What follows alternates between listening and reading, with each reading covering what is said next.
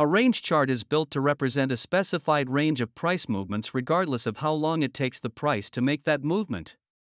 This filters out price movements that are smaller than the range size, making the trend easier to visualize.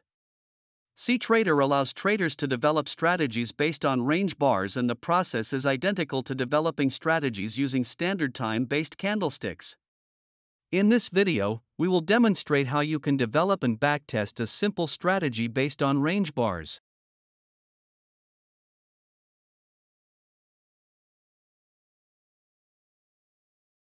Let's begin by designing a simple strategy based on range bars.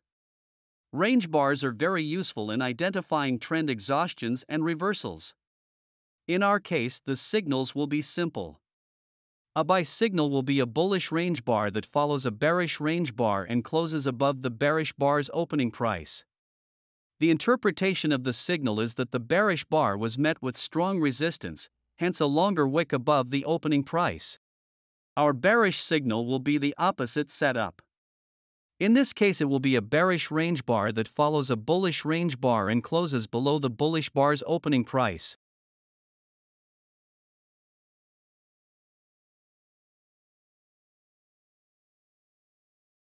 We will switch now to cTrader Automate and create a new cBot. We will name it Range Strategy Example.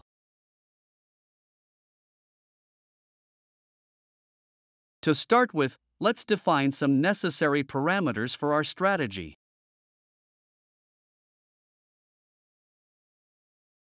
First, we will declare the volume parameter.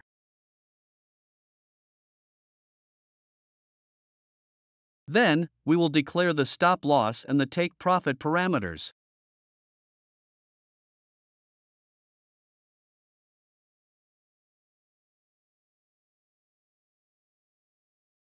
Now that we have declared our parameters, we will implement our trading strategy rules in the onBarClosed method.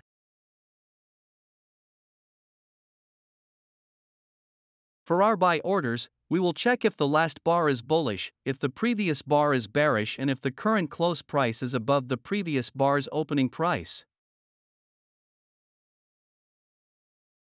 We can retrieve specific bars from the bars collection using the last method. It is worth reminding that indexing starts from 0, indicating the current bar, and goes backwards. Therefore, we will check if the bars with index 1 has a close value lower than the open value, indicating that it's a bearish bars. Then we will check if the close value of the bar with index 0 is above the previous bar opening price.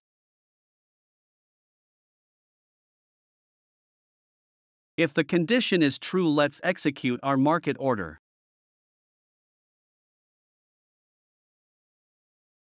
We will use the parameters declared in the beginning for the volume, the stop loss, and the take profit values.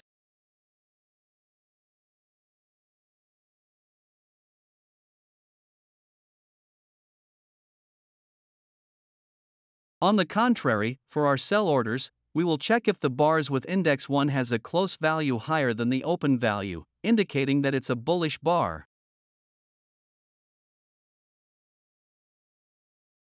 Then we will check if the close value of the bar with index 0 is below the previous bar opening price.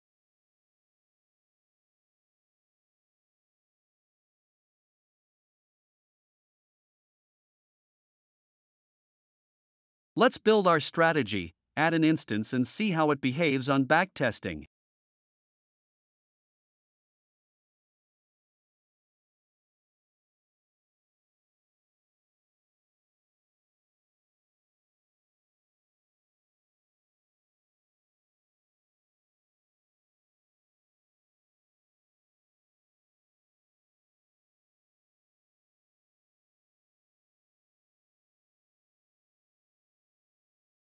We can inspect the history and check the deal map on the chart to verify that our positions are entered as per our intention.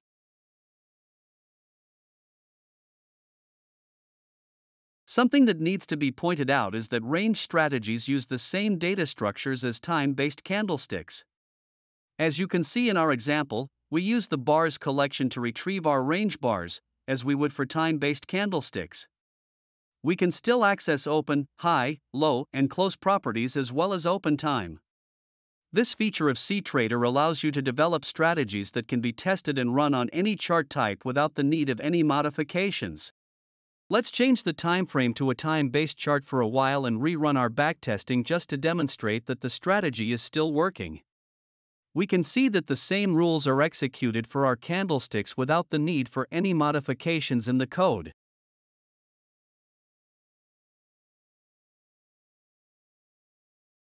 Finally, in order to demonstrate that range strategies can also be optimized, we will switch to Optimization tab and optimize our example strategy.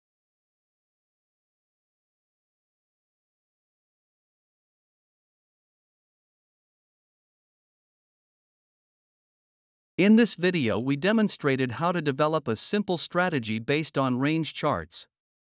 We have shown that the strategy can use the same data structures as for time-based candlesticks and that such a strategy can be reused on a time-based candlestick chart as well.